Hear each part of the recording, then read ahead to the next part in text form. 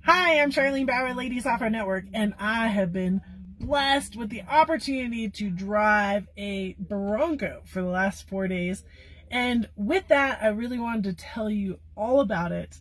Well, maybe not all about it because we can't go out on the trail right now, but I can show you all the buttons, all the features, and all the fun.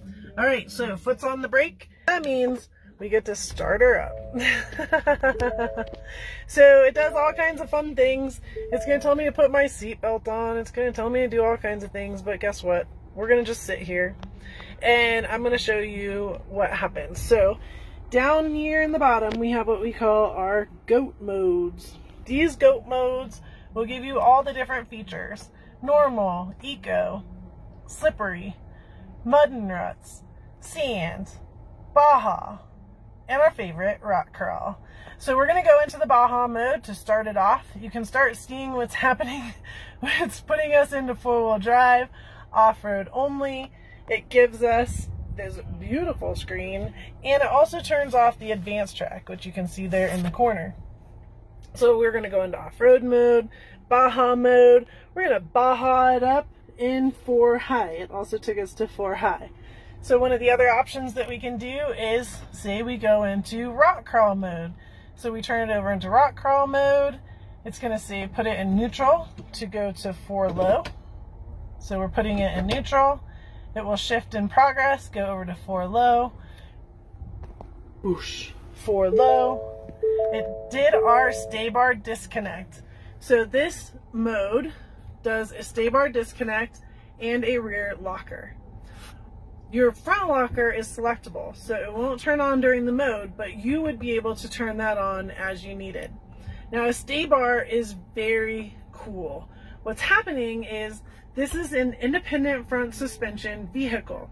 So it's A-arms, right? You have your gears and your lockers and everything straight in the middle, and then A-arms out on either side. The A-arms can go out on either side, and they have the tire at the end. With the tire at the end, let's be real, they still have to have some kind of togetherness, if you want to call it that. So the stay bar connects those 2 tires. Let's talk about it in the form of limiting straps. So a limiting strap is one way to think about it. As that tire goes up and down, there's a limiting strap on it. Think about that as the stay bar. When we disconnect the stay bar, this disconnects that, quote, limiting strap.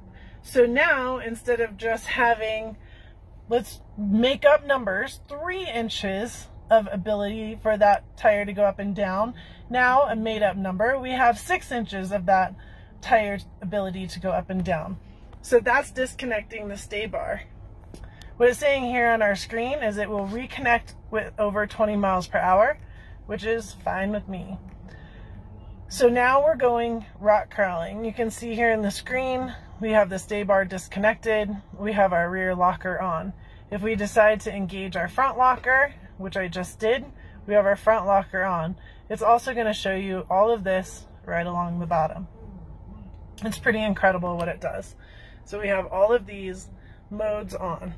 Now I'm going to go ahead and turn my goat mode over to mud and ruts, just to show you what it does. So shifting is in progress. It's going to take us to 4 high, and notice it kept our rear locker on because that's part of the mode, but it did turn off the front locker, and it also did turn off the stay bar. One of the fun parts about the screen is it gives us different modes. So there's our front mode. Here's a 360, so you can see all the way off to this side, all the way off to that side, and even more fun for rock crawling and mud and ruts, you can see your tire. So this is our front tire, and we can get it up right next to that rock, exactly where we need it. It's pretty handy, I'm not gonna lie. I had a lot of fun with that on this trip. So there's so many cool buttons.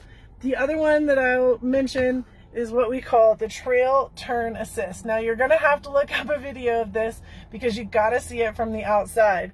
And what it's doing is when you go into full lock mode with your wheel, it will engage.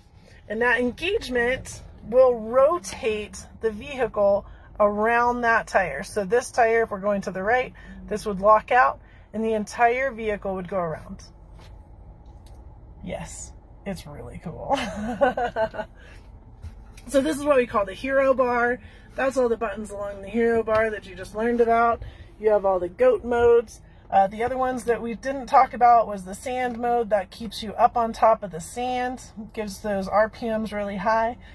And the slippery mode, which is your snow and ice. So it's putting us into 4 all-wheel drive, and it's ready for us to go in snow and ice and have a pleasant time, hopefully, right? The really cool part about this too is the only time that you actually have to come to a complete stop, or 3 miles an hour or less, is when you're going into 4 low.